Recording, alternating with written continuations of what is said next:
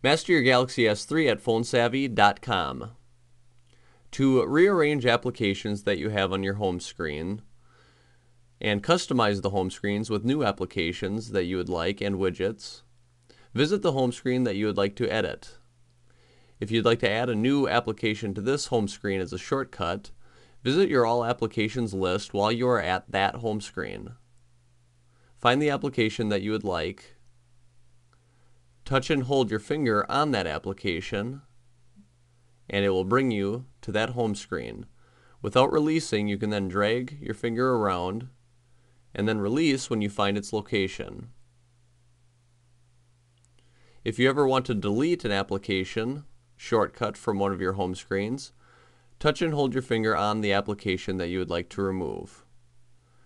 And in the bottom right corner, you can drag that application to the delete trash can, and it will remove that shortcut from your home screen.